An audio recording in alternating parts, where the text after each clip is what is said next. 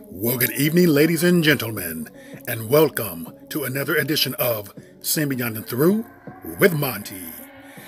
You know, right here, it says Mexicans be 10 deep in a two-bedroom, everybody working, splitting bills, saving their money, helping each other. Black people be 8 deep in a three-bedroom with one person working, fighting each other, hiding tissues and sheet. Okay, I want to tell you where I'm taking this because I have seen things of this nature before where they talked about how it's very difficult for black people to live in the same house under the same roof in tranquility. But before I go on, I want to show you something. Just take a look at this here.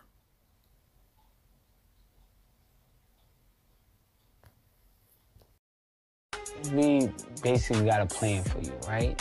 You're gonna get an apartment. You're gonna get a job to pay your rent and start to live on your own. We're gonna pay your rent for the first 2 months. We're gonna help you be independent and make that transition to a young adult. That's what's important. What do you think? Thank you for, even considering that. I just think that for me, living on my own, I think that that's not something I'm ready for. I'm not ready to be isolated. Yeah, but see, listen right here, right? This is the opportunity for you to repair the relationship. This is just time to prove you can be independent. We're gonna help you. Y'all might need your space in the beginning just to work on y'all issues. Oh, nah, please, don't, Why are you crying? You feel like you're getting abandoned? To y'all, it feels like you're helping me, but to me, it's showing up as like, I feel like my biological mom is putting me right back out. I'm just not ready for it. And I want to fix everything I've done.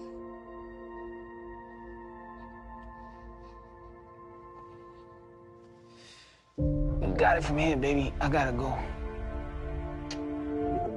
I'm not properly equipped to deal with this situation, so I feel like, the best thing for me to do is to leave, and hopefully they can work it out and figure it out on it themselves. Is this Yandy's mess to clean up, do you feel like?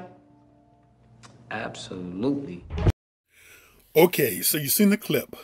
That was Yandy and her husband Mendeecees and their adopted daughter Infinity. Where basically she's not ready to go and she doesn't want to go. However, it almost seems like they're going to kick her out. Here's the whole problem with this thing right here.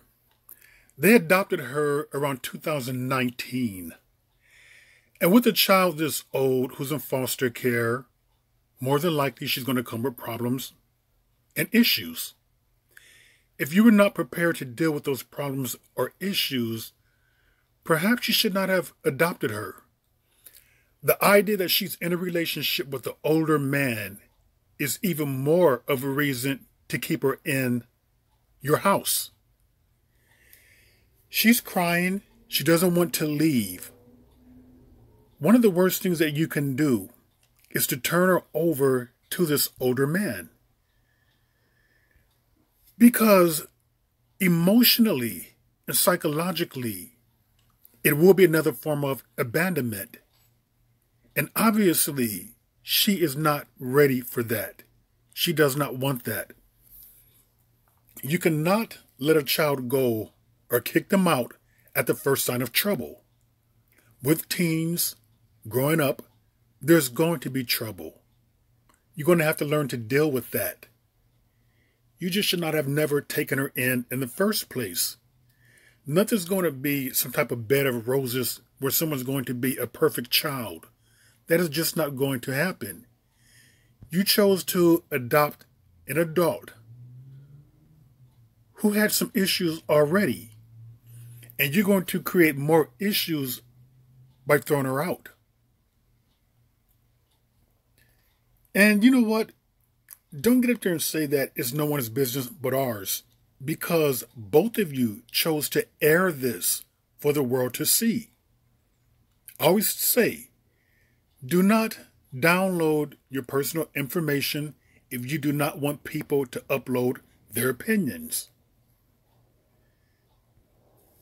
So throwing this child out there, she's 19 years old. That's still a child to me. She's not ready to be on her own. You have to understand that people have their own personality, their own ideas and thoughts, and they are allowed to be their own person. And with that, you cannot just say, okay, I'm going to cut the cord because you're making ideas and decisions that we do not agree with. The only way I would agree with a child being cut loose is if they're a danger to another small child in the house, if they are a danger to you, and perhaps if they're a danger to a pet. But with her, this is not the case at all. It's basically a disagreement because she's with the older man who you guys do not approve of. So I would say, keep her in. If you're not getting her help, then get her help, because she's going to need it. And maybe they are. Then continue on with the help. But the worst thing that they can do, in my opinion, is to throw her out. The way that she was crying, she obviously does not want to go. And she obviously is not prepared to deal with life, that type of life, on her own. So hopefully things will work out well between all of them. I believe there's 4 of them because Yandy has a young son. And this is just a little hiccup in which they are going through.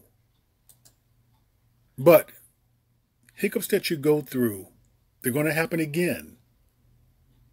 And you must be prepared to deal with them in a mature manner. In a mature manner with problems that are not of a violent nature is to go through the storm together.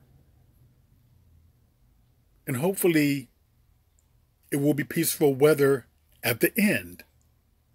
And with that, ladies and gentlemen, that is another edition of Seen Beyond and Through with Monty, and I will see you beyond and through.